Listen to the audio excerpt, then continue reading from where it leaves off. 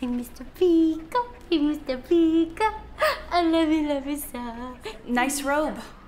Oh, thank you. I designed it myself. I was just thinking of Mr. Pico. Is that a euphemism? Oh, no, silly. He's a chihuahua. Okay. Listen, I was wondering. I do that too. About my father. Since you were the last one to see my father alive. Who? My father. Did my father say anything before he died? Yes. His last words were, and then he died inside of me. These have been helping me get over the sadness, though. You want one? What is it? It's either an amphetamine or a lemon drop. I'm not really sure which one at this point. No thanks. I did some crank for breakfast.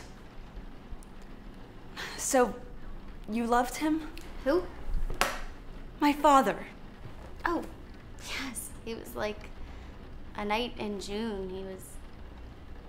He was like the majestic sky after a great storm. He was my world. He was my everything. I just wish he loved me the way he loved you. He loved me? Who? Wow. Never mind. I guess my father did love you enough to give you part of his company.